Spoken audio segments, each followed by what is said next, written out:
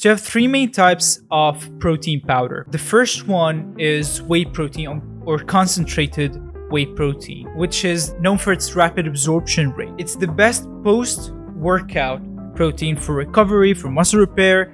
It's generally rich in leucine, which is an essential amino acid for muscle building and muscle growth. The second one is casein. Casein has a slow sustained release. If you want to take casein, it's actually advised to take it right before bed or for prolonged fasting periods because it has the slowest absorption rate. And the third one is actually isolate. Isolate is the same as whey. It has the least amount of fat and carbohydrates, which makes it the less caloric dense one. So you can use it if you're cutting down your weight or if you're in a caloric deficit. It also has the least amount of lactose.